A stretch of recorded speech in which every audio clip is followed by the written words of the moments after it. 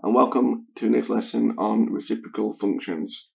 So we're going to plot a reciprocal function and we're going to begin with y is equal to 4 over x. These are your values of x, and as the value of x changes, so will the value of y. So we begin with x equals 0.5. So y is equal to 4 divided by 0.5, and that is 8.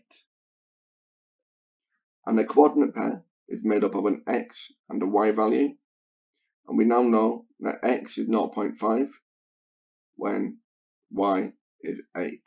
So we can plot this point. And the next one, y is equal to 4 over 1. Y is equal to 4. And this coordinate goes at 1 across and 4 up. Then we have y is equal to 4 over 2. So y is equal to 2 when x equals 2. And this point goes here. Y is equal to 4 divided by 4. So y is equal to 1 when x is equal to 4. Then we have y is equal to 4 over 8. So y is equal to 0.5 when x is equal to 8. And then we have y is equal to 4 divided by 10, which is 0.4. And that will go approximately there. So now we're going to join these points together to make a smooth curve. So by looking at the graph, you can see that the curve will never actually touch the y-axis here. If we think about y-nesses, we have y is equal to 4 over x.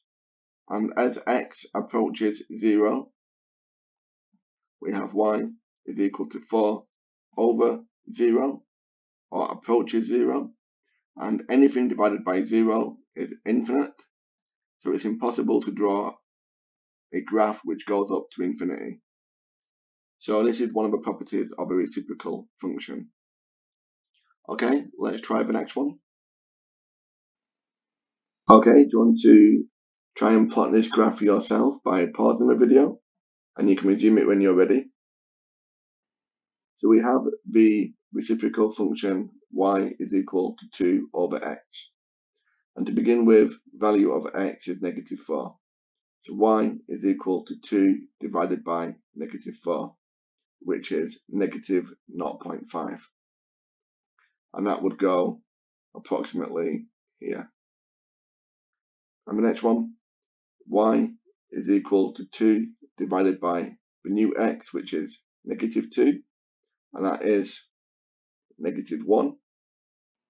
So that would go here.